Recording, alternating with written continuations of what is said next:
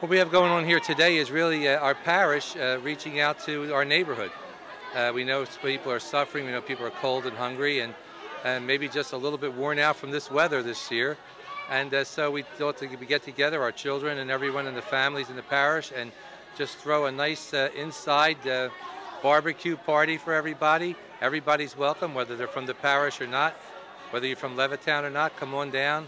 We have some nice warm homemade food, and we just want to share time with you. And this is how the children are learning to put their faith into practice, into practically living their faith by exercising what they've been taught and learned by doing it in the real world when they see a need to reach out to others. That's the goal that we have with them and all that we do here.